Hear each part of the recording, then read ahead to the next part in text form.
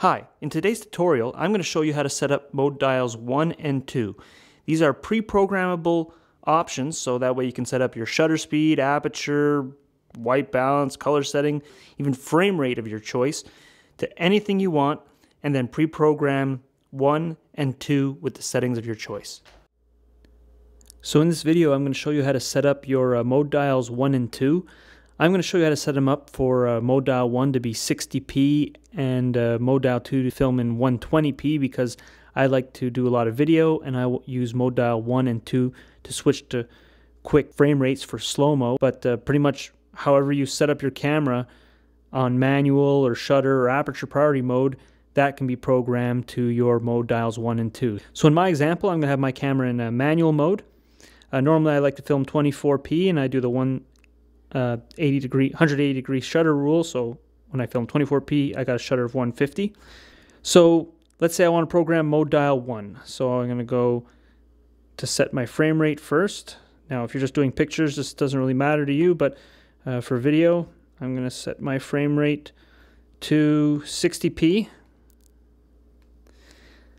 Since I'm doing the 180 shutter rule, I'm going to set my shutter speed to double the frame rate, so 125. So now I'm at 60p, I'm at 125, I'm at f1.8. You can set the aperture to whatever you'd like. This will just default to that depending on the aperture of your lens that is on your camera. I've got it set to manual focus. I can set it to autofocus if I want, or manual focus. Pretty much however you've got this set up, this will be saved as a memory copy into the mode dial 1 or 2 that you save. So now this is how I want it. Picture profile off, manual focus. If you have it picture profile on, that's how it's going to save to the mode dial. So now I'm going to menu. I go into the camera and I go over to option 8. And then I go down to memory. Now that brings me to the memory screen, so I can set these settings: 125, 60p, f1.8 in manual mode, ISO auto, manual focus, my focus point, picture profile 6. That's what I have it set to for video. It was off because I have it on silent electronic shutter, so that's why it says off in manual camera mode. And I want it on 1, so I leave it on 1, press the button in the middle. It's saved. So now if I set my camera back to 24p, since I like to shoot in 24p, set my shutter back to 50.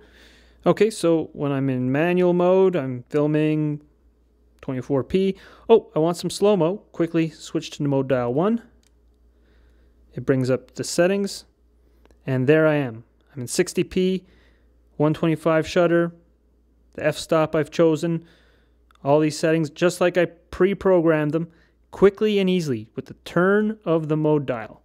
24p, 60p, easy as that. So finally, I like to set my mode dial 2 to 120 frame rate because sometimes I want to do some super slow-mo.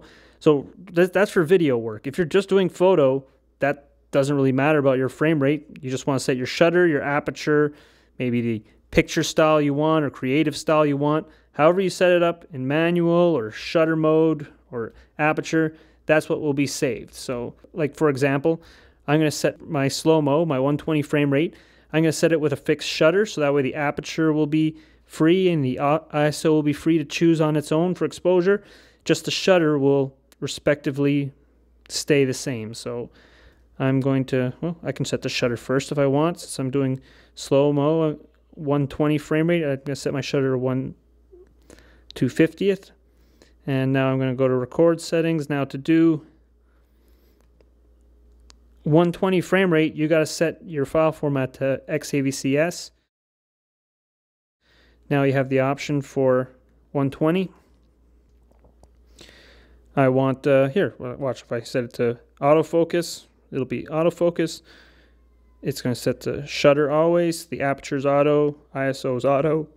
Now I go menu, into the camera, over to number 8, memory. And this time I've got option for 1 or 2. I'm going to choose 2. And now it's saved for number 2. So now let's set my regular manual mode back to what I like AVC HD 24p for regular. And I'll set my shutter speed back down to 50 for the 180 shutter rule.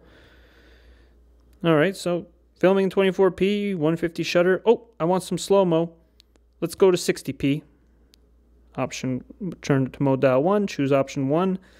And there I am, 60p, 120. Oh, I want some super slow-mo. Turn it to option 2, mode dial 2. There it is.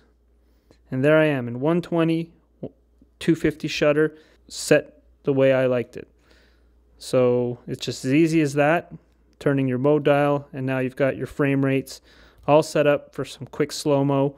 Or for your photography, you set the shutter speed the way you want. You want to get to 1000 shutter speed quick, you want to get to some black and white mode quick, easy as setting it to 1 or 2. Now, there's more though. See how there's 1, then there's M1, M2, M3, M4. You have on each mode dial 5 different slots for 5 different settings that you want. So once again, let's say I want the shutter speed and the 60p together. So auto shutter with 60p. Okay, I'm going to set to 60p. Shut my shutter speed to 125.